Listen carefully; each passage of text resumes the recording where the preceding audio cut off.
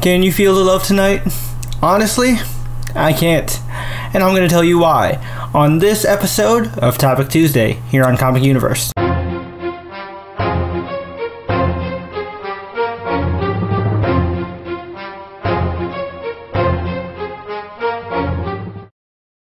What's up, guys, and welcome to the Search Must See Comic Nerd Culture Show. Welcome to the Comic Universe. I'm Dr. J. I've got a PhD in nerd culture, and I should know I printed it out myself. So, guys, another day, another topic. So, what we are going to be talking about today is, of course, live-action remakes and what exactly is the problem with live-action remakes, at least as of late. So, I recently saw Lion King, and this definitely got me thinking about it. And also, a couple other things inspired this topic. Gotta give credit where credit is due. Maybe it was either last week or the week before, but I saw this really well-made video essay done by a YouTuber named Totally Not Mark. I'm a big fan of all his Dragon Ball content, and I like that he's like expanding outside of that territory. Mark, if you're watching this, you're great. Love your work. I will leave that video linked in a card up here if you want to see that. It's really well done. And if you do check out that video, be sure to comment on his video saying that Jay from the Comic Universe sent you. So without further ado, the other thing that inspired this topic was a conversation I had probably 2 weeks ago. So me and my aunt were talking about movies we were looking forward to, and I brought up Frozen 2, how I was really excited to see the sequel to that because I really enjoyed the first Frozen movie. And my abuela chimes in, this sweet old lady, and she goes, Jeremy, aren't you a little too old to be excited for a cartoon? And that really kind of shocked me, right?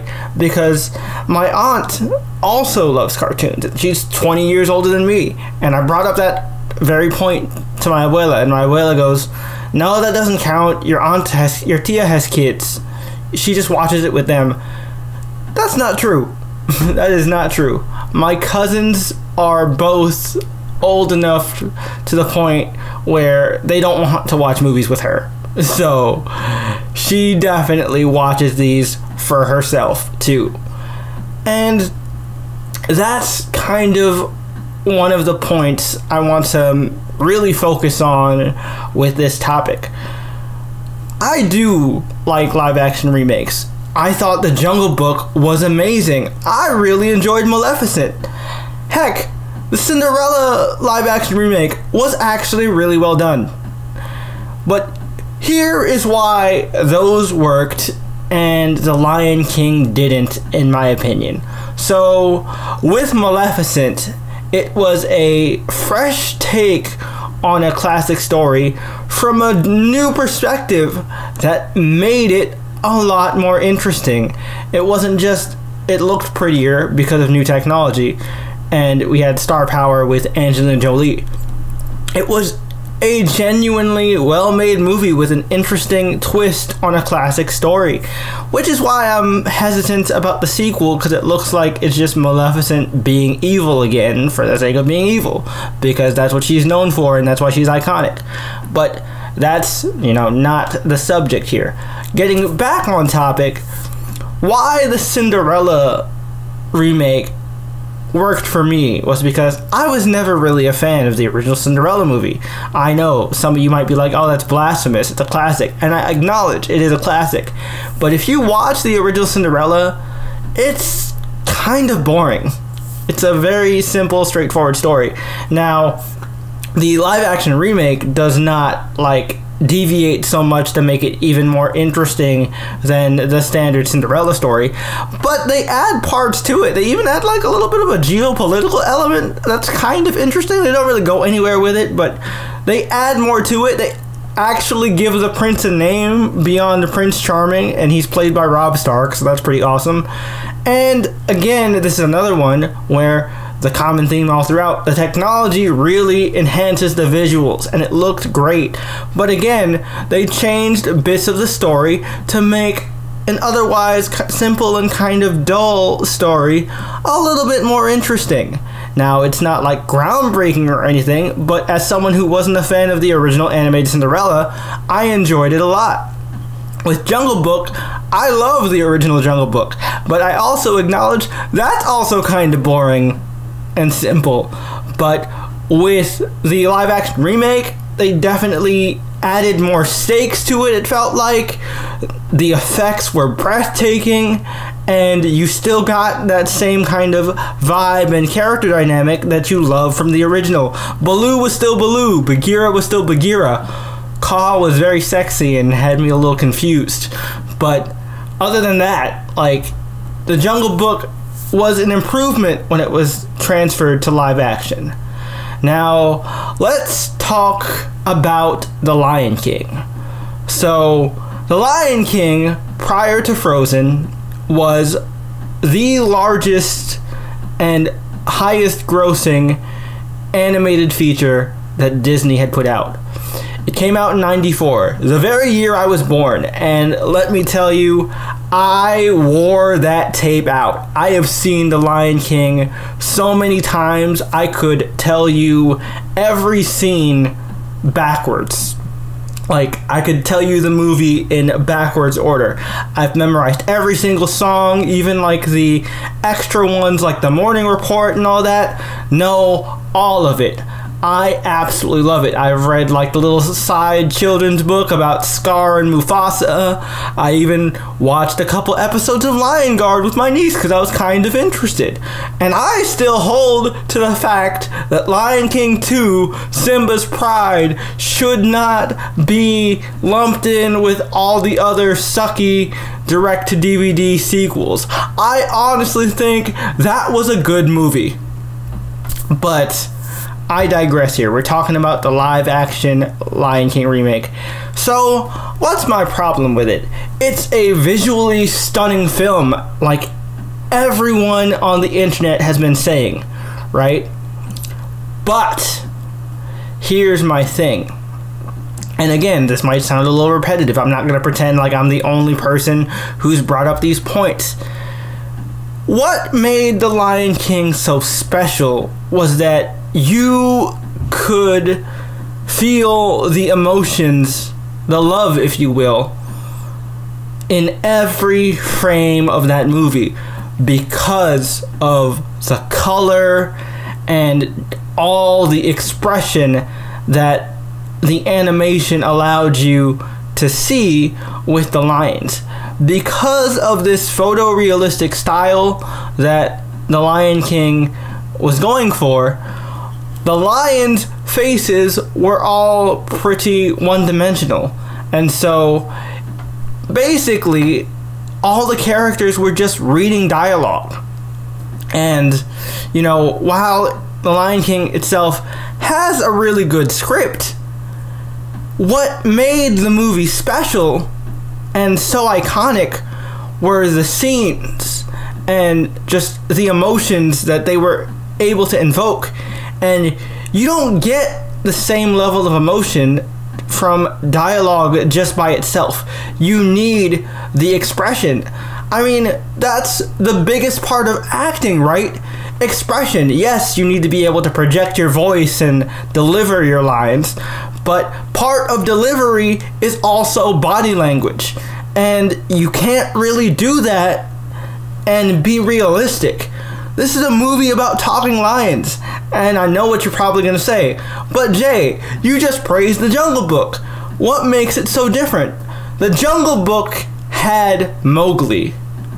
Mowgli was a human character who could react like a human to all the things that were going on. And even with the Jungle Book, despite the fact that they didn't have the same animated emotional expressions that the original 1960s movie had, they at least used body language very well. Kaa especially, you got that vibe from her. And Baloo and Bagheera, they gave off that same personality through body language.